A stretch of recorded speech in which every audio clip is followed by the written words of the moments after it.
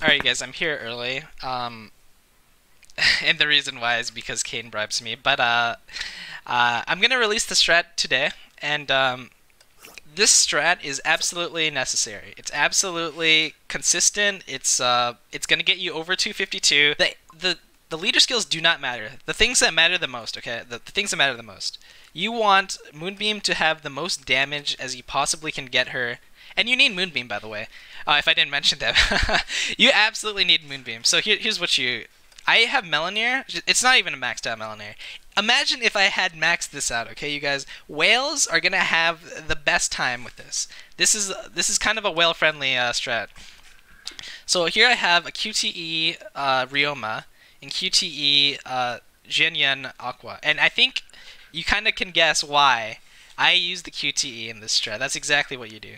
And yeah, I only use this for a stat stick. If I had Zhan Yuan top, that would definitely be the best. And so Shadow Dash, I actually removed this because you do not want to one-hit the Honkai fly. And you'll see what I mean soon. And the only reason I'm using Scarlet Fusion is because of the leader skill. So I'll show you what I do here. You don't need a leader. Leader skill doesn't fucking matter for the friend. I guess Scarlet Fusion friend would be the best. So here's what I do.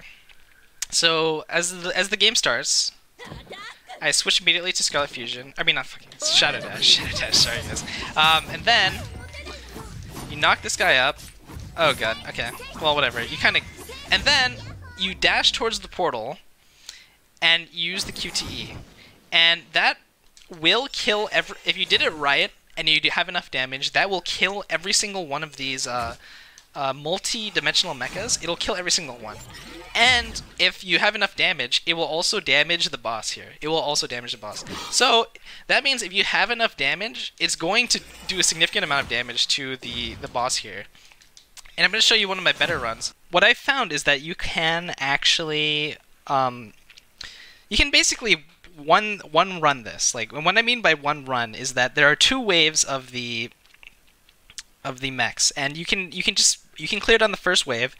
When you do Night Moonbeam's QTE, which I've already shown, I'll show again.